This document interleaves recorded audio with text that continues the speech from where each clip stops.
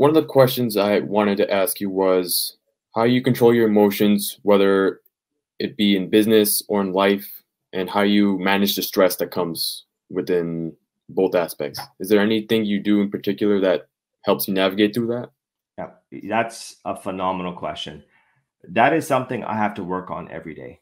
Um, I believe everybody, I don't care who they are, Tony Robbins, they could be Ed Milet, this is it's work. Seth Godin talks about this in Linchpin.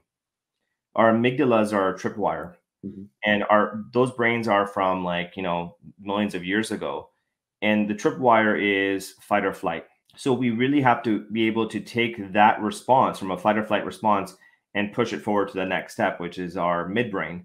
And our midbrain is basically looking at the relationships to, could be the relationship it is, or really the deep meaning to it, and then push it to our neocortex. And our neocortex comes down to problem solving.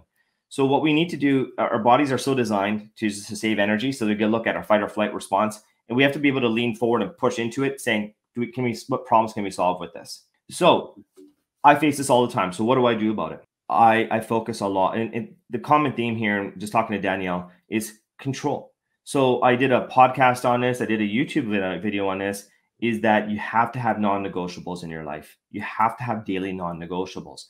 My daily non-negotiables are my morning routine and my evening routine. What I mean by that is what creates turbulence for us if we don't have a good takeoff in the morning or a good landing at night. Okay. So if you look at people that have a fear of flying, usually it's a bad experience, and it's usually from a bad takeoff or bad landing, but that affects their whole flight. Like, we have lots of turbulence on takeoff, the whole flight, someone's like this, you got white knuckles the whole way. So we have to control that. So what I do there is when I wake, I'll give you an example. This morning, I woke up this morning, first thing I did, I called a mind dump. And what it is, I take a notepad, and I'm part of Tom Bialyeu's Impact Theory group. And someone had suggested is you wake up in the morning and all you do, because your brain has gone from a conscious mind to a subconscious mind. Wake up in the morning, do not touch your phone, do not touch anything. Grab a notepad, start writing. Whatever's in your brain, it could be positive, it could be negative. You could say Mark Smith's an asshole on it. It doesn't matter. You just do a complete mind dump. And what you do with it, you've now unpacked what was in your head. Okay. Then what you do is you take that piece of paper, tear it, put it in the garbage. Don't even look at it. All you've done is simple mind dump. It's now your brain, your mind should be at peace now because you did this mind dump. The next thing I do is I take my gratitude journal. Okay. So I write in my gratitude journal, and I use the one that I don't have it here. I do it all downstairs, but basically it's a gratitude journal. It's called the 5-minute gratitude journal. I picked up from Amazon. I think it's like $8, and it actually is guided with respect to your gratitude. Then I do that. Then I focus on affirmations.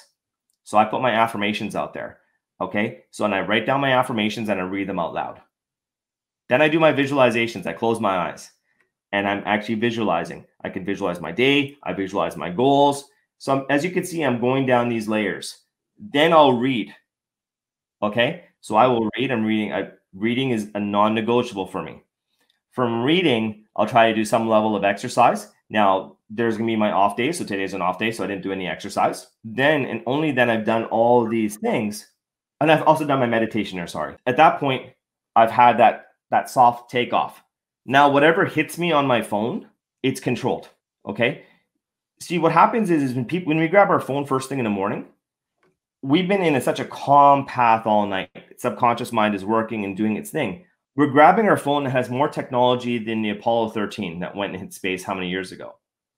And it's like basically putting your mouth or your face to a fire hydrant with water. So we have to really control that. And then throughout the day, you're going to have more of that, of that balance or control and focus.